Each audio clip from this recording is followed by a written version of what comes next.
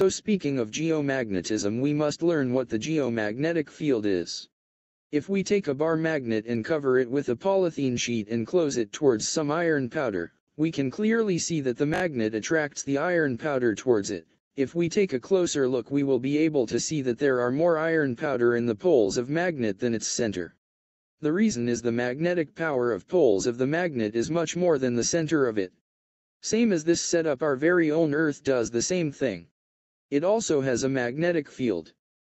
So what exactly is this geomagnetism? Earth's magnetic field, also known as the geomagnetic field, is the magnetic field that extends from Earth's interior out into space, where it interacts with the solar wind, and a stream of charged particles emanating from the sun. In simple word, it is the magnetic field of Earth. Auroras occur due to this process, which lights up the northern and the southern poles at night, making a quiet, beautiful view.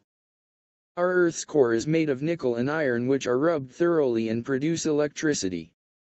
The flow of electrically charged particles in the liquid part of the Earth's core causes the Earth to spread the magnetic energy of itself. So that's the end of today's topic, my friends, with hopes to see you in another video. Thanks for watching.